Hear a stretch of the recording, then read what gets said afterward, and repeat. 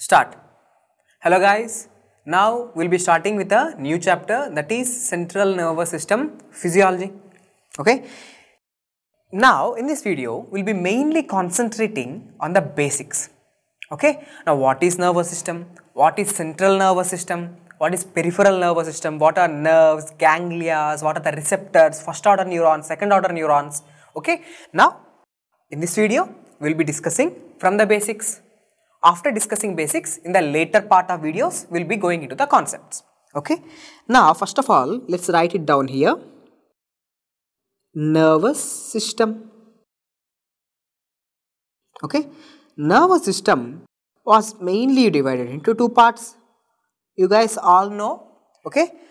First part is central nervous system. One division is central nervous system and other is peripheral nervous system. So what is the difference between central nervous system and peripheral nervous system? The name itself, it's a central nervous system, the one which are present in the central part of your body. Okay, the brain and spinal cord. So central nervous system includes brain and spinal cord. Okay, they are the centers for processing. Okay, these are the centers where information will be processed. Okay, central nervous system. Now, what are coming under peripheral nervous system? Peripheral nervous system include nerves. Okay, peripheral nervous system include nerves. Now, which nerves? Cranial nerves. Okay, and peripheral nerves are the spinal nerves.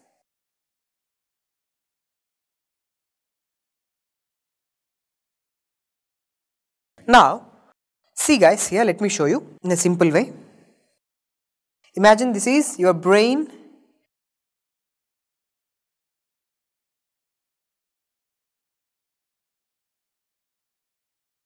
So, I am just showing you a simple diagram. Guys, these are the different parts of brain. Here will be cerebrum. Okay, cerebrum, midbrain, pons, medulla oblongata, here will be cerebellum, and from here is the spinal cord. Okay, spinal cord. Now, what and all I have shown you, the brain and the spinal cord, brain with the brainstem and spinal cord, all the structures, whatever I have shown you, this is central nervous system.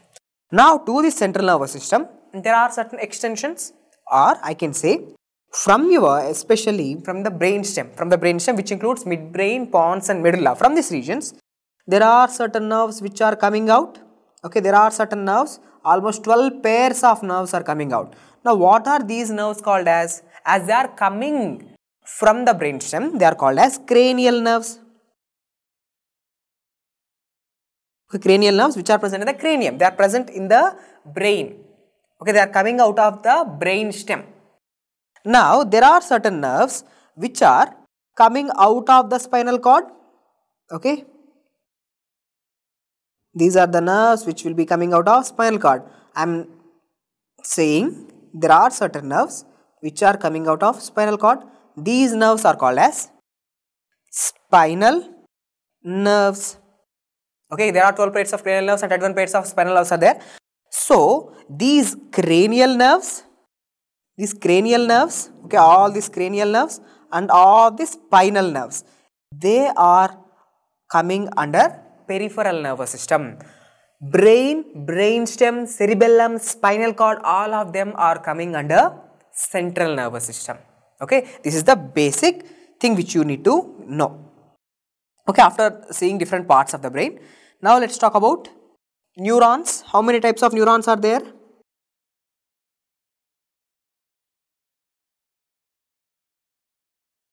Okay, types of neurons. First type of neurons are called as sensory neurons. So, what are sensory neurons? These neurons will take the information from the body to the brain. For example, touch, pain, temperature, pressure, proprioception, all these informations. Okay, now all this information from the body will be carried by a sensory neuron to the brain. Okay, so sensory neurons are the one which takes the senses to the brain. They are also called as afferents. Okay, sensory nervous system or the sensory neurons are called as afferents. Okay. Now, second type of neurons are called as, see here guys, second type of neurons are called as motor neurons. Now, motor neurons are efferents. So, they takes the command, after processing, they takes the command from the brain to the site, to the effector site. Okay, for example, see, whenever someone comes and pricks my skin, that information, pain information will be carried by a sensory neuron to the brain. Now, in the brain processing will happen. Now, what I should do? A motor neuron, a command will come from the brain to the effector site so that I will take my hand back. So, motor neurons are giving the command to the site, effector site, so that I will take my hand back. Okay. Now, so what we have seen two different types of neurons, sensory neurons and motor neurons. Sensory neurons are called as afferents, motor neurons are called as efferents. Now, here I want you to know one more important point. The sensory neurons, they are taking the information to the brain. Okay. So, they are ascending, these neurons are ascending to the brain. So, whenever you listen the word ascending tracts, will you think about sensory nervous system or motor nervous system? Definitely sensory nervous system. Why? Because these neurons are taking the information and they are ascending up to the brain. So, whenever you listen the word ascending tracts, you have to think about sensory nervous system. And the sensory neurons are inputs or not? Yes, the sensory neurons are inputs. They are acting as inputs to the brain. And what about the motor neurons? Motor neurons will bring the command, will take the information to the site, to the effector site. So, they are coming down like this from the cortex, they are coming down and going to the effector site. So, they are descending tracts. Okay. Descending tracts. Now, why we are discussing all this is because in the initial part of this chapter, we will be mainly discussing about the sensory nervous system, how senses are going to ascend up. In the later part, we will be mainly discussing about the motor nervous system, how the commands will come from the cortex to the effector site. Okay, first sensory nervous system, later motor nervous system. In sensory nervous system, we will see different types of senses, different types of receptors, how the sensations are going to travel to the brain, different types of special sensations like vision, hearing, taste, olfaction. All this will be covered under sensory nervous system. Later, we will be going to the motor nervous system. Okay. Now, after saying this, let's talk about the senses first. We are starting with the sensory nervous system. First topic is senses. How many types of senses are there? The senses are mainly classified into two types. Okay. First type is called as general sensations and second type are called as special sensations. Okay, general sensations, special sensations. Now, what are general sensations and why they are called as general sensations? See, general sensations include touch, pain, temperature, pressure. Okay, touch, pain, temperature, pressure, these are the primitive sensations which can be elicited from any part of the body. Okay, they can be elicited from any part of the body. You can feel touch here, you can feel touch on your tongue, you can feel touch on your feet, you can feel touch on your back. See, touch can be elicited from any part of the body. There is nothing special about the touch. It can be elicited from any part of the body. Okay, so for all these general sensations, the receptors, the important point is receptors are present on skin. Okay, so general sensations are the ones which are having the receptors on their skin. Okay, pressure receptors, touch receptors, pain receptors, temperature receptors, they are all present on the skin and they can be elicited from any part of the body. Okay, why? Because skin is there on all our body, so they can be elicited from any part of the body. Now, what are coming under special sensations? Special sensations include taste. Okay, let me write down like this: taste, olfaction, vision, hearing or audition, and balance. See, all these are also senses. Central nervous system is getting all this information, but taste can be only elicited. Taste receptors are only present on the tongue. Taste cannot be elicited from the fingers. Taste cannot be elicited from the thorax. Taste is something localized. So these are special sensations coming from special organs. Same with olfaction. Olfaction can only be happening from the nose. Vision is going to only happen from the eyes and retina. And hearing is only possible with the ears, and balance is going to be possible with the semicircular canals and vestibule. Okay, semicircular canal, vestibule is there, no, in your ears from there. Okay. Now, for the special sensations, let's talk about the receptors. Receptor for special sensations are localized in special organs. Like I have already told you. I have already discussed with you, that's the eyes, ears, nose, vestibule, vestibular apparatus, tongue, okay, from there. Now, after discussing this, let's talk about a very important concept which is called as order of neurons.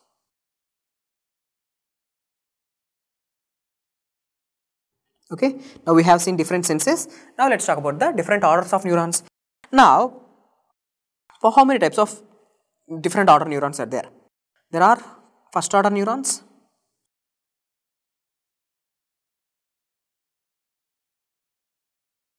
Okay, first order neurons, second order neurons, third order neurons. Now, what is the difference between these first order, second order, third order neurons? See, first of all, let me write it down here. Later I will explain. First order neurons are the ones which will start from receptor. Starting point is receptor and ending point. Ending point for the first order neurons is spinal cord. Second order neurons. Second order neuron starts from the spinal cord and ends in thalamus. And third order neurons, they will start from thalamus and they go till to cortex. Okay. So, first order neurons, second order neurons, third order neurons. I have discussed with you. So, where first order neurons start and where they will end. Sir, what exactly we mean by first order, second order, third order neurons? Now, let me show you here. Okay, first of all, let me draw a simple diagram. Okay, here I am showing you the cross section of brain. We all know this is how the brain looks on the cross section. This is midbrain. Down will be pons, and here is medulla oblongata. Down to medulla oblongata, we are having spinal cord. Okay, let's take this as the spinal cord.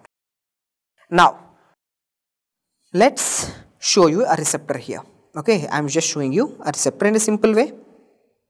This is receptor. Okay, let's take a receptor for touch. Okay, touch receptor. Now, someone comes and touches you. Now, here on your skin, there are touch receptors. First of all, what is a receptor? Okay, what is a receptor? Receptor is something which converts, one form of energy into electrical impulses. For example, I am saying you, if someone comes and touch, can I feel that sensation or not? Definitely I will feel that sensation. How I can feel? See, if someone comes and touches my skin, definitely someone is coming and touching. There is this mechanical energy. Okay, mechanical energy is getting involved. Okay, coming and touching, mechanical force. Now, there are receptors for touch here. Now, this mechanical energy, mechanical force is getting converted into electrical energy. So, receptors are the proteins, you can say. Receptors are the organelles. We shouldn't say organelles. Receptors are the structures which will convert one form of energy into electrical impulses. Okay, now someone is coming and touching. Now what this receptor is doing? It's converting that mechanical energy into electrical impulses. So here is attached, one neuron is attached. Okay, this is the first order neuron. Okay, now this first order neuron, where it is going? It is going into the spinal cord. Okay, now this is the first order neuron. Now what I have taught you? So first order neuron starts where? The starting point for the first order neuron is receptor. And first order neuron is going where? Only till to the spinal cord. Now what should happen? Now this information need to go till to the brain. Okay, where you are feeling this touch, pain, temperature, pressure, all this you are not feeling here. You are feeling actually in your brain. Okay, so the information, okay, is transferring in the form of electrical impulses. Now these electrical impulses are entering into the spinal cord. Now from here what will happen? The second order neuron will start. Now the second order neuron is going up like this. Okay, in the spinal cord the second order neuron is going up, it's entering into medulla, it's going into pons, it is going to through the midbrain, and here in the brain there is this one structure called as thalamus. Okay, now here the second order neuron will be terminated. The second order neuron is terminated. Now second order neuron function is completed. Now just tell me, can we call the second order neuron as ascending tract? Yes. The ascending tracts which we have discussed previously, the ascending tracts are nothing but the second order neurons. Why? Because they are ascending, they are taking the sensation up in the spinal cord, ascending. Okay, so these second order neurons are called as ascending tracts. Okay, now what will happen? From here, from the thalamus, the third order neuron will start and it is going to the cortex, and cortex is the place where you will feel the sensation. Cortex will process, cortex will understand. Okay, these electrical impulses will be understood with the cortex. So these are the third order neurons. So in a sensory pathway, just tell me how many orders of neurons are there? First order neuron, second order neuron, third order neurons. Simple. Third order neurons are starting where? Third order neurons are starting from the thalamus. See, the starting point for the third order neuron is thalamus and ending point is the cortex. Important point is, see, first order neuron is ending in the spinal cord, no doubt. But second order neuron, are you able to appreciate? It is crossing to the opposite side. So usually second order neurons crosses to opposite side. Okay, crosses to opposite side. Now after this, let's talk about receptors. Okay, in detail we will study later, in detail about each sense, how temperature is traveling, how pain is traveling, how proprioception is traveling. In discuss we will study, but this video is all about the basics. Now important receptors. Okay, first let's start our sensory nervous system with the topic of receptors. So receptors I have already taught you. Receptors are the one which will convert one form of energy into electrical energy. Okay, see, for example, if someone comes and touches my skin with a hot object. Okay, they imagine that this pen is very hot. Okay, now if someone comes and touches my skin with a hot object, can I feel that heatness or not? Definitely I can feel that heatness. So on the surface of my skin there are thermoreceptors. Now what these thermoreceptors are doing?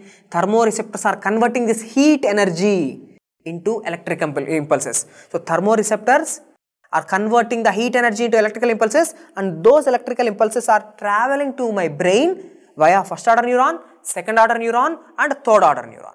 Okay. Now first type of receptors are nociceptors.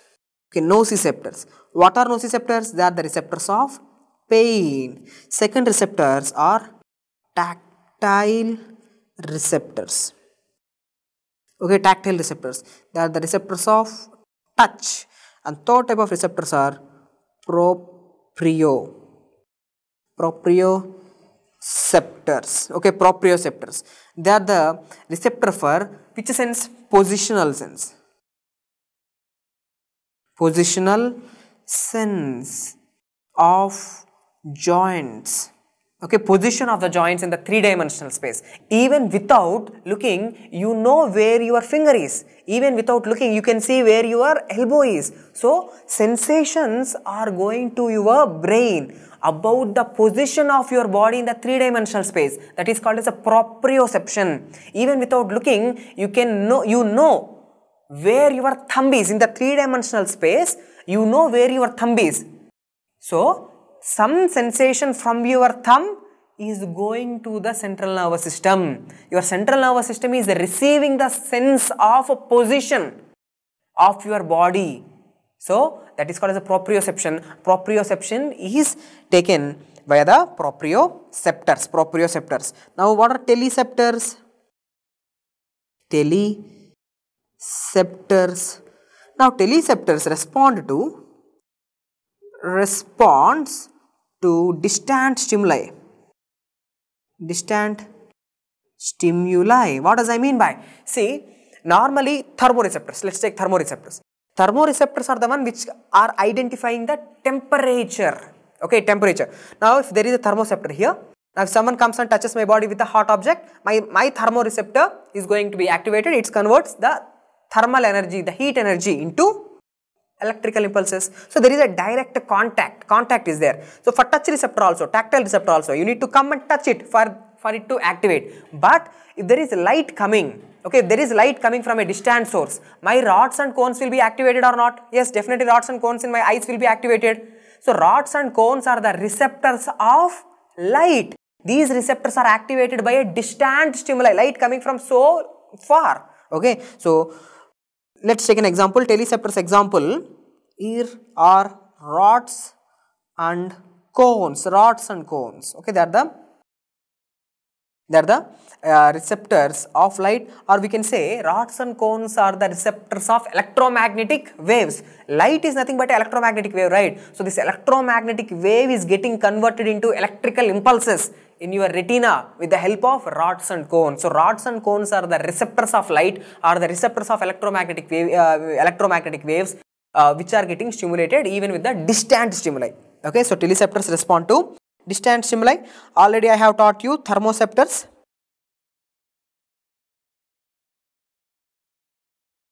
Now, what are these thermoceptors? Responds to heat or cold. So, these are the different types of receptors which you need to know. Okay guys, we have seen different types of receptors. In the next video, we will mainly discuss about different properties of receptors. Okay, receptors are having certain properties that will be discussed in the next video. Thank you.